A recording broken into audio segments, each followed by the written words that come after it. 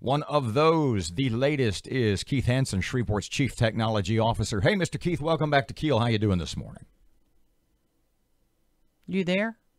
He's there somewhere, I guess. Hello. Hey there. How are you? Okay, we just do take two. We'll edit this for the network feed. Yeah. Keith Hanson, Shreveport's Chief Technology Officer. Hey, Mr. Keith, welcome back to Keel. How you doing this morning? Great.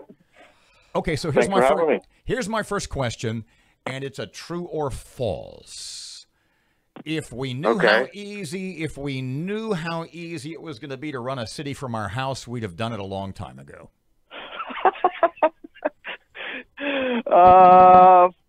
False. That is not so easy. I am very proud to see that.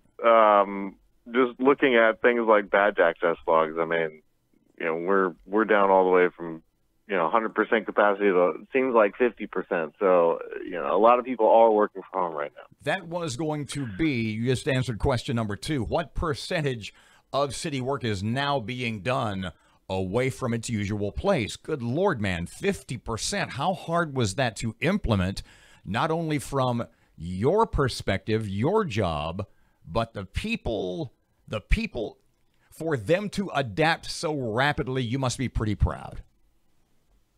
I'm very proud of my IT staff. Yeah. We have, we started really working on all this about, most of us are now at home in our 4th week. So, even really before the major stay-at-home order, we had started kind of prepping and kind of saw the writing on the wall that we were not prepared to have hundreds of people working from home, and we had to scramble and make a lot of good, fast decisions and then implement them. A lot of concerns from people, Keith, that are working from home, not just city workers, but a lot of folks, a lot of my coworkers.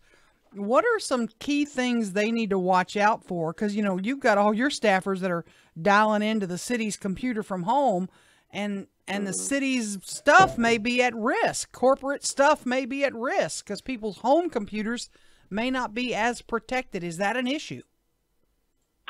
So we actually are allowing personal devices right now, and it's temporary during the crisis, but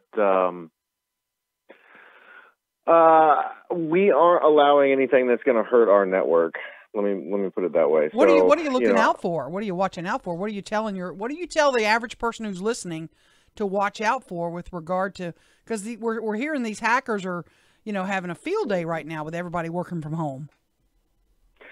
Well, I mean, it's mostly up to your IT staff to protect you from, or protect them from you, I guess. That's really what you guys are kind of asking, is how do we not hurt our own workplaces that we're trying to work from? But, you can download things like Norton Antivirus, you can run your scans. I mean, that's, before we let anybody's personal desktops onto the network for a lot higher access, then generally we're already in there.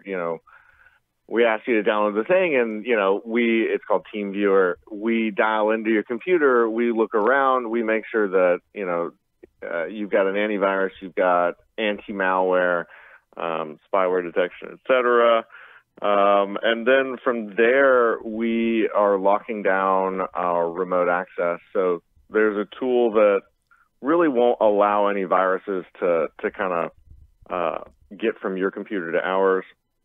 And it's totally possible. It's always possible. But we're doing every single mechanism we can to make sure that doesn't happen. It doesn't get from your computer into our network. Okay, Keith, let me ask you. But those two tools. Let me ask you. Antivirus and anti-malware.